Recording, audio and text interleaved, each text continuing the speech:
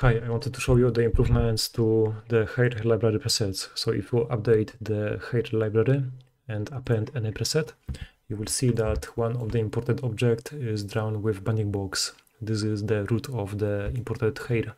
So you can move this around in object mode to match this to the character position of the head. Then it has the shrink wrap modifier also. So I will shrink this wrap to the character head. And you see we can move this around and hair will follow this guide object. So you could then go to the apply this like so, then maybe Shift X to delete this helper object, but you see the child objects were moved. So you would have to like go to the child object, unparent them, then go back, delete. Instead of doing all this, there is one way, better way. Instead of applying this preset in here, just click in here. This will apply the shrink wrap, and also it has option to remove this helper object. And this time we do not have to manually unparent everything. Let's do this one more time. Append the build preset, select the banding box object that will be the root of the imported preset. Move this around in object mode.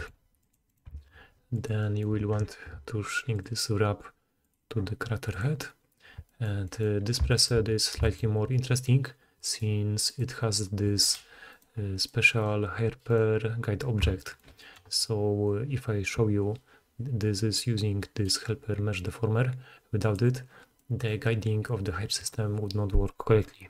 So we have this guide mesh deform, so it will follow the character head together with the shrink wrap object. Now if you try to apply this in here, it will complain that you cannot do this because it has shape keys. So again, instead, go select the object with the shrink wrap with the banding box, then apply the preset in here. It will do everything for you. You can try to remove the shrink wrap object itself, but it will complain that it is used by hair system. So in this case, hair strands are spawned from this object, so that's why you cannot remove it. If you want, you can go to object properties and disable driving the banding box.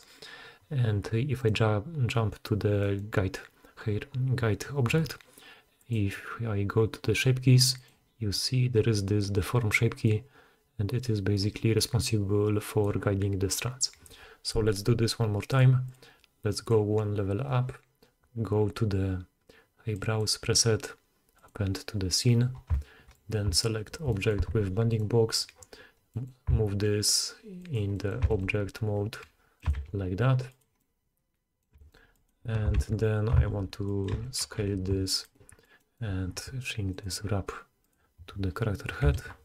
And if you like the result, I don't like this in my case, so I will move this around, and now I can just press apply and it will apply the preset. And again, I can click remove shrink wrap object, but in this case also it is complaining that it cannot be removed because hair strands are spawned from here. So I can just remove the banding box if you want, but it may be easier to just move the whole preset if you know that this is the root because of this banding box. So this way it will be easier to move everything. So that covers the new way of applying and matching imported preset to the character head.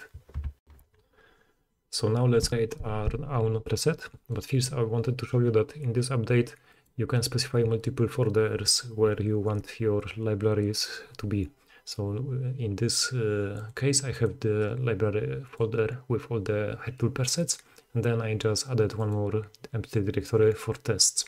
So this way you don't have to worry to contaminate maybe your presets with some tests. So you can just add a different folder in the hair tool preferences.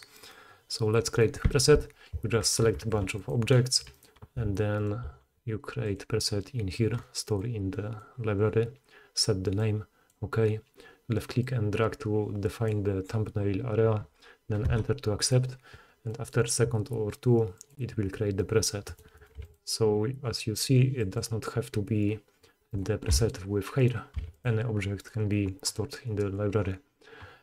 So now let's create hair preset. So for that, it will be probably best to start with by creating some simple scalp mesh.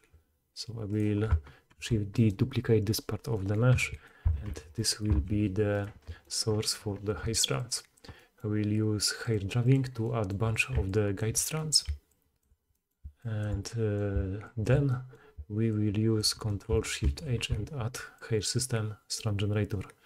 And already this could be exported as hair preset, so you would just select hair, select the scalp, and then store like previously, except maybe this time to make it more reusable, you would want to add the shrink wrap modifier on this object. Rather than doing this manually, the way to do this easier is to select your hair objects, then last select the object that will receive the shrink wrap, then click prepare hair preset. So this way shrink wrap was added automatically. It has also this will be now the root of the preset, so it is drawn with binding box, and the hair object received this mesh deform. So if I deform the scalp mesh, you see the hair strands will follow. So this will allow it to be matched to the different heads. Okay, so now to create preset, just like previously, select your hair, select everything you want to export, store in the library. Let's name this something. Left click drag to define the thumbnail area, enter to accept, and after a second or two, it will create the preset. So just append this like in the past. Let's see how this would look on the Suzanne. So I will move this preset by dragging by the root object, just like I showed you previously. Then add in the shrink wrap, add target, and you can move this around. And now when you like it, the result, click apply, and it will, you can select to remove shrink wrap object, but in this case it is also used as source for the hair system, so it won't allow you to remove it. And that's it. Now we can combine, define and modify the hair system. You can maybe add a bunch more strands, add some noise, and continue working with that. Okay, so I hope you like this update and the new way of creating presets, and see ya.